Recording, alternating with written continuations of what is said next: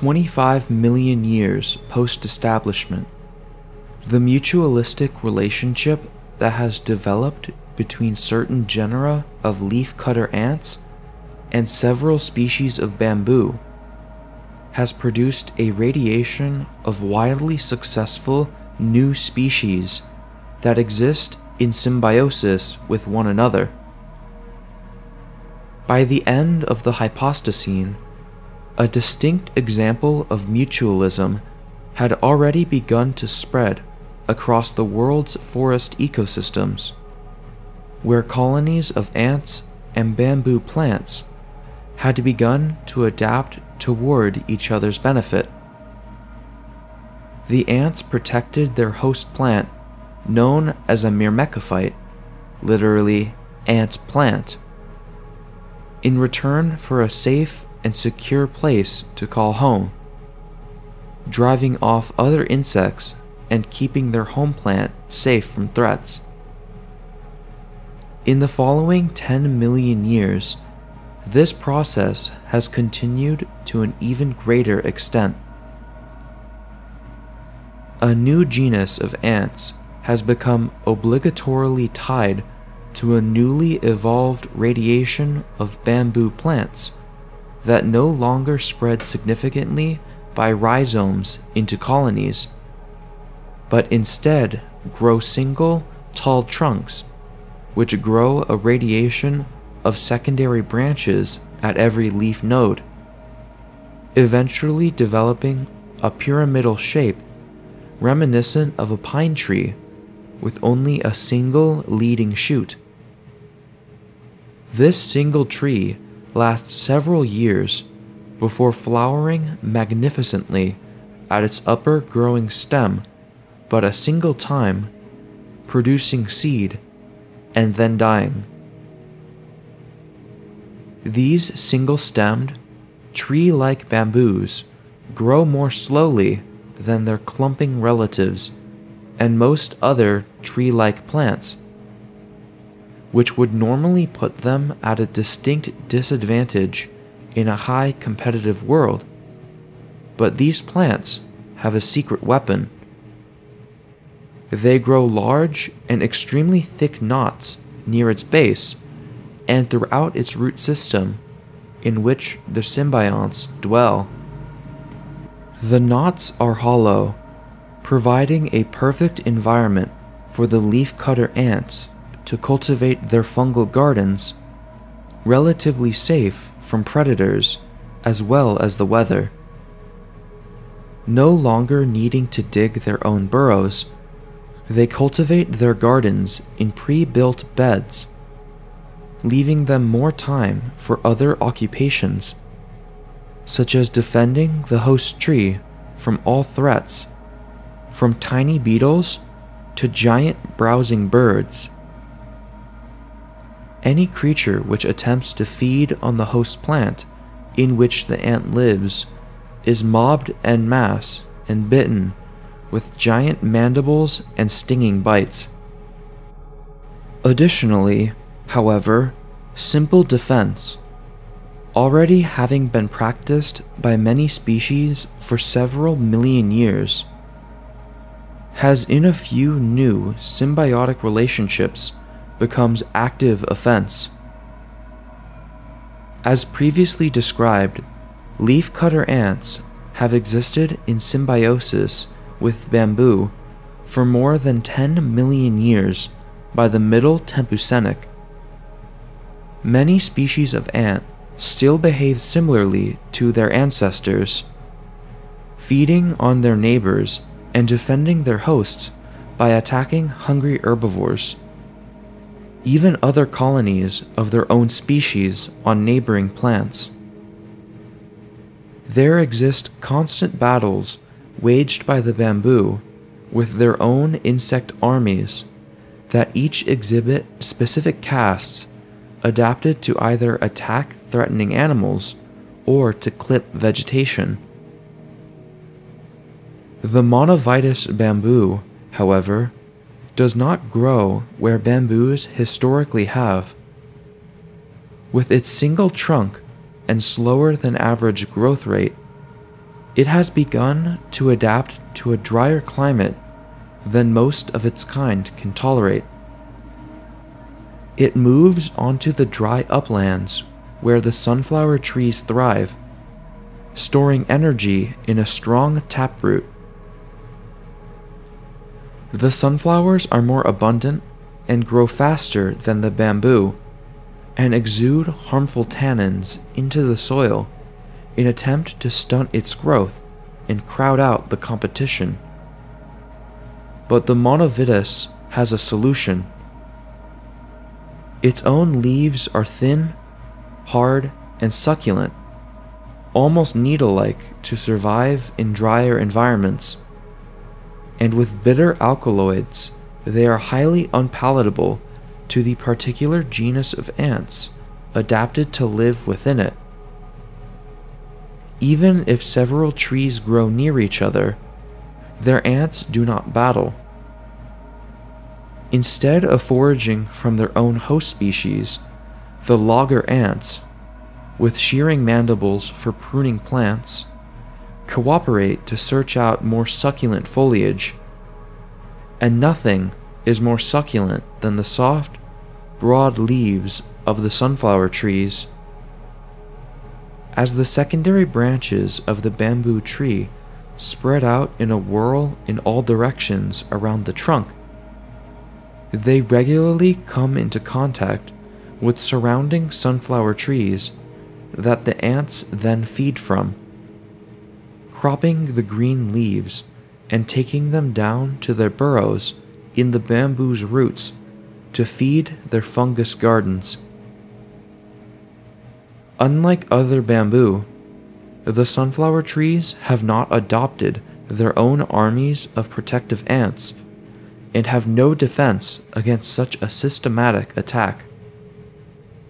All around the tree, the ants obliterate the surrounding vegetation, completely defoliating their host tree's competitors, cutting off their flowers before they bloom, and eventually killing them. Occasionally, a brush fire burns away all of the food around the tree, sending the dry stalks of the sunflowers up in smoke. But the Monovitus survives by merit of its hard, dense wood.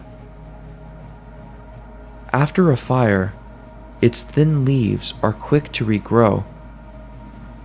In the intermediate period, where its ant colony has nothing to forage, they turn to feeding on the nutrient-rich tissues of the host tree's root nodules, sufficiently nutritious to sustain them until their preferred food regrows around their host. Within approximately 10 years, a colony has often cleared a circular space of more than 10 meters around, or the approximate spread of its host's branches that now fill the empty space lushly and enjoy a bright spot in the sun. By this time, however, the squat, sprawling tree that now reaches perhaps 5 meters in height begins to stop growing. Its ant population, having ground up all of its competition into a fine compost and deposited it at its own roots, it now sits on an enormous store of nutrients that it uses to produce a magnificent spike of flowers more than 30 feet above its branches, the blossoms cascading nearly 20 feet around from its topmost point in a splendid display. The show lasts for just 3 months before the flowers, pollinated by the wind, fade and large, hard seed pods take their place. Eventually, the pods burst, revealing hundreds of thousands of fluffy, hair-covered seeds, each equipped with a white wisp of fiber that will carry it on the breeze. The seeds are hard, few birds favor them, and the majority float away on the wind.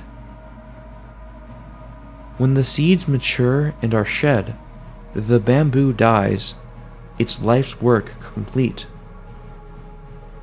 Within a year, its needles wither, its secondary branches drop to the soil, and eventually only a dry trunk remains, like a monolith surrounded by vacant soil and short grasses. When the tree dies, the ant colony follows. Once their host's branches wither, they are isolated in a veritable desert.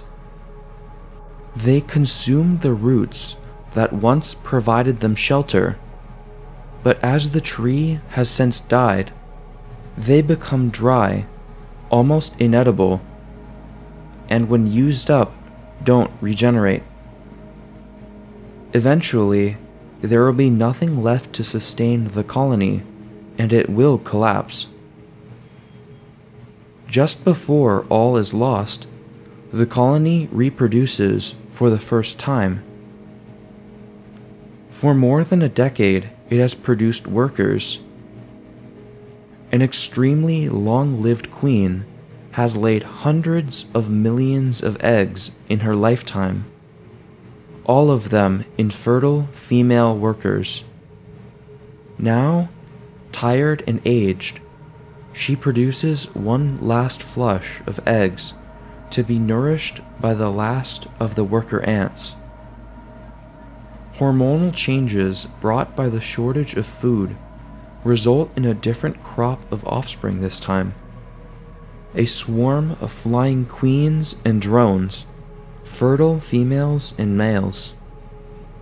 The winged ants take to the skies in search of a new home, while their elders and their tired mother, without food, slowly go still and die beneath the roots of the great tree that sustained them for so long. Their lives, but also their life's purpose, completed. The kings and queens are hardwired to search for a new Monovitus tree in which to begin a new colony. But only a very young tree, just a few weeks or months old, will suffice. Any older, and a tree will surely be claimed by an established colony. How possibly do the tiny ants, who have just days to find a new host before they starve, locate such a perfect tree? They use their noses, not for the tree's specific scent, no. This would more than likely lead them to a mature tree already taken. They instead search out the scent of a recent brush fire, charcoal and burned carbon. Fire is relatively rare in most Serina environments, but in the dry forests, it is a relatively common fact of life. Given the rapid growth rate of the sunflower trees, it is only when an entire forest has been cleared by wildfire that the seeds of the Monovitus tree stand a chance to establish themselves. Of countless thousands that floated all around the now deceased host tree, by chance one or two will surely have landed upon a patch of ground that would, before too long, be scarred by flame. Only when exposed to the extreme heat of a brush fire will the Monovitus tree's seeds germinate. Then, briefly free from competitors, the tree has several weeks to sprout and grow as fast as it can before the sunflower forest begins to sprout again around it. By the time it does, as much as 2 years after its parent tree flowered and began to die, it should be just around the time that the mother tree's colony will have produced its flush of new kings and queens in search of their own new little tree to call home.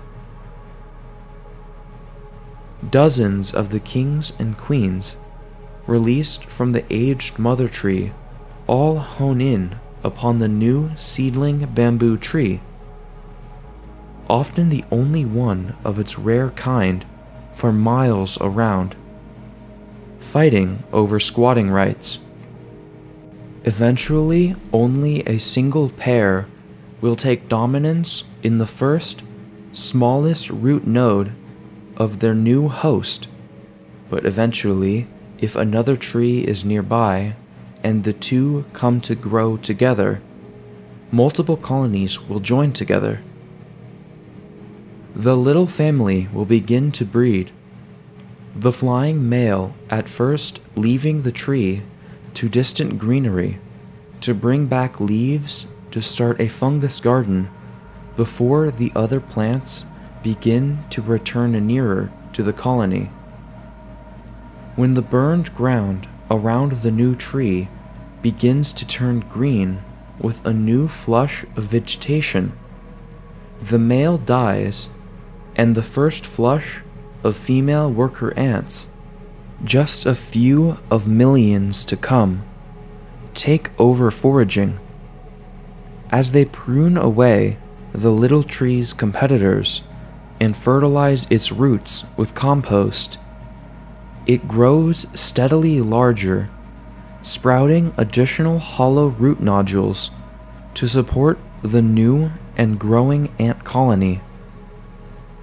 The cycle begins anew.